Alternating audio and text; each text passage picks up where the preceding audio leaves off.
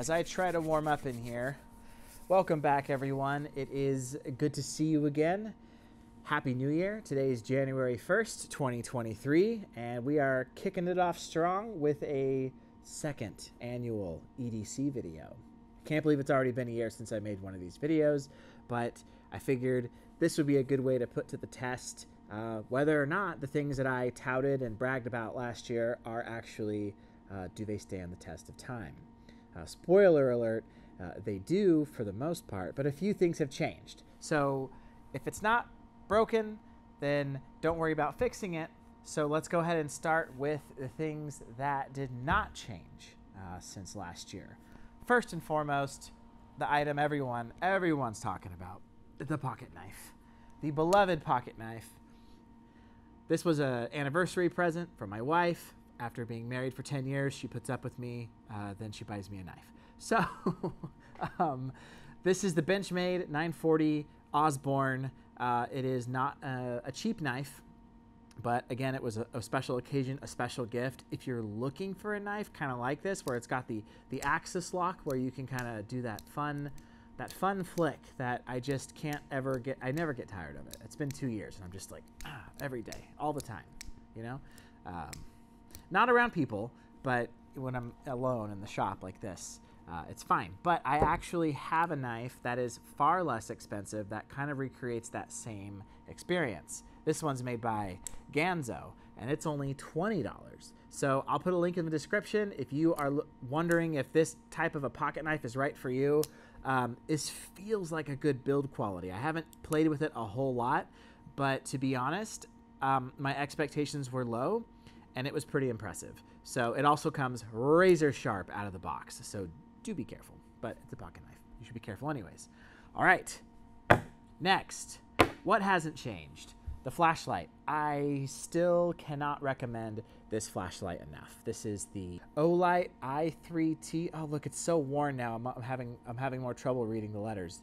i3T EOS. This is still available on Amazon for 20 bucks. I forgot to tell you about one fantastic feature of this flashlight last year. The clip. Obviously, it clips to a pocket or to your belt or whatever you want to clip it to, but the clip has a secondary clippy thing on it where you can actually attach it to the bill of a hat like this, and then you have yourself a hands-free headlamp in a pinch should you need that. So again, this flashlight, it still works perfectly. I have used it so many times over the last year. It takes just a single AAA battery. It is water resistant. You don't have to worry about having to recharge it because you just exchange the battery real quick. It's got those two modes, dim and bright, and 4 hours on dim, about 20 minutes, maybe not quite on the bright setting. So if you don't have one of these and you are thinking maybe you need a flashlight, I can't recommend this one enough. All right. A little more boring. What hasn't changed? My phone. It's an iPhone 12. Nothing to write home about. It's a good phone. My whole family's on iPhones, and my side of the family lives out of state, so that makes communicating with them a little more seamless. And yeah, shameless plug for the DeLeon Homestead logo right there. Okay, so what has changed? Last year I mentioned an honorable mention, something that isn't quite EDC, but it's close, and it was chapstick, and I used a local chapstick. Well, the chapstick has gotten even more local because it is a DeLeon Homestead prototype chapstick that my wife is actually making, and it is not available for sale yet as she is still perfecting her recipe, but I can tell you when it's ready, it's gonna be amazing. So that has changed. What else has changed? Handkerchief. So I'll be honest, I really don't carry one around too much anymore. There's one in my bag, which is gonna be featured now. Oh, I forgot about the bag, shoot. What hasn't changed? The bag, everybody, the Mystery Ranch 3-way briefcase. This thing is amazing. You can hear me talk all about it in the last year's video, so I won't go into all the details. But again, stands up on its own, has the rip zip pocket here in the front that you can quickly access things if you need to. I took this thing through the airports with me on the way to Texas back in October, and it's the perfect bag. I have yet to find a bag as perfect as that one. So, yes, the Mystery Ranch briefcase is amazing. But another thing that actually did change is the wallet. I upgraded my wallet. This still meets our criteria of being thin. I think this was... A wallet has to be thin, in my opinion, and made of leather because it's durable, it looks nice, and it feels good, and it is the most comfortable type of wallet to wear, in my opinion.